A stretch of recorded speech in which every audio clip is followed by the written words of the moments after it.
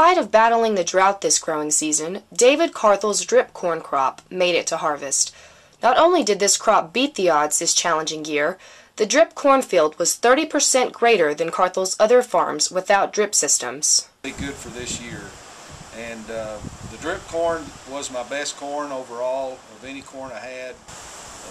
All my other fields were sprinkler corn, and this drip beat it by 30%. It's quite a bit better, hands down better. During harvest, Carthel says his drip corn was the closest to a yield he would normally expect in a good year. In addition to making a good harvest, Carthel said his drip system helped save on water, erosion, and evaporation. Oh yes, I've saved water. I've saved water from just blowing away from evaporation and from the wind and heat.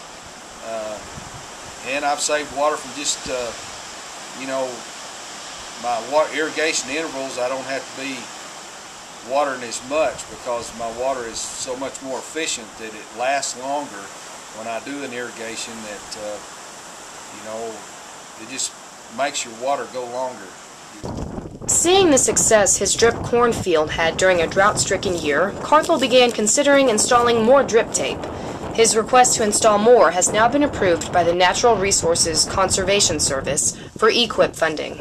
Well, I've applied and been accepted through the EQIP program, working through my local county NRCS department, and been granted an okay to go ahead with this new drip system.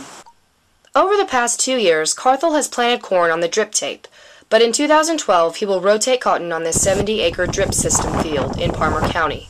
He feels this rotation system is important to keeping land productive. While Carthel doesn't hope for another year like 2011, he will be equipped to survive most of Mother Nature's extreme conditions with the help of his drip irrigation system. Corn or cotton up this year on drip tape, you can get it up any